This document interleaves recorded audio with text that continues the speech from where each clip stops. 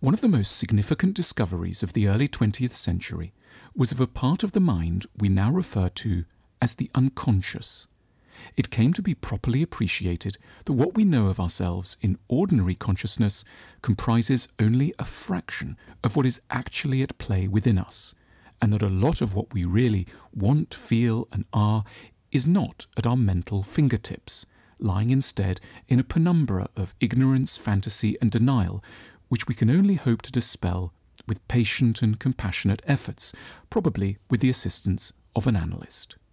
Sigmund Freud's The Interpretation of Dreams, first published in Vienna in 1900, was the landmark study of the workings of this unconscious region, and detailed the mind's relentless attempts to hide a great many of its most salient truths from itself in the form of dreams, which might shock, disturb, or excite us while they unfolded, but would then be deliberately forgotten or misunderstood upon our waking.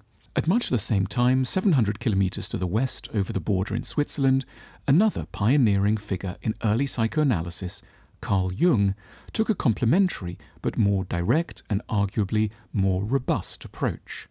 Still only in his late 20s, Jung held a prominent position in Zurich's foremost psychiatric institution, the Burg Hölzli Clinic, and had understood that many of his patients were suffering from symptoms created by a conflict between what they deep down knew of themselves and what their conscious minds could bear to take on board about their feelings and desires.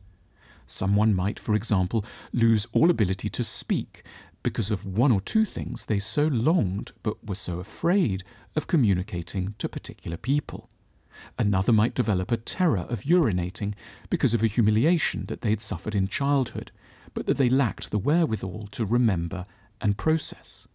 Following Freud, Jung believed that healing and growth require that we learn to untangle our mental knots and more fully appreciate our complicated, sometimes surprising, yet real identities.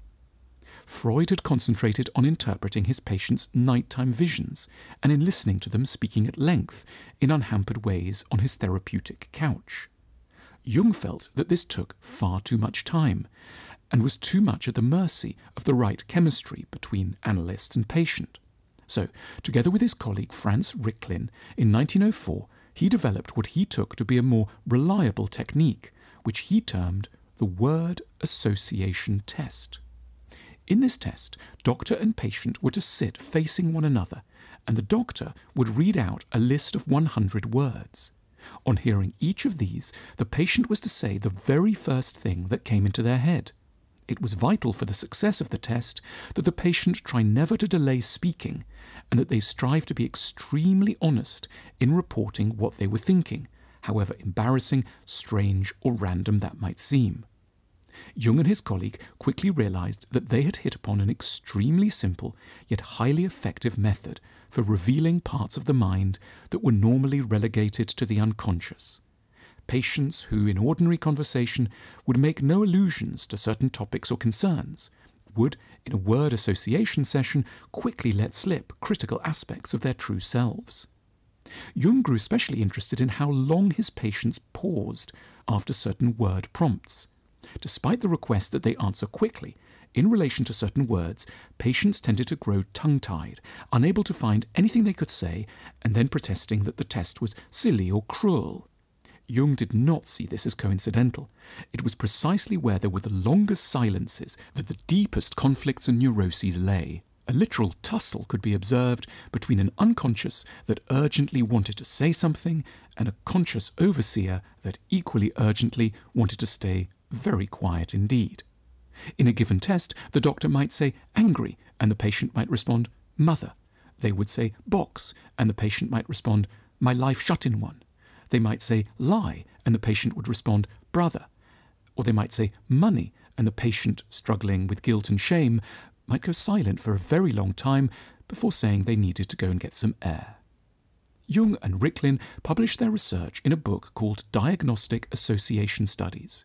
Written in dense scientific jargon, this comprises a succession of charts about what people answered in how long according to their ages, classes, genders, and occupations. We are, unfortunately, unlikely to learn too much from the book today, but the interest of the underlying test lies less in the specific purpose for which Jung used it than in what it can more broadly suggest to us about ourselves when we turn to it in more intimate ways.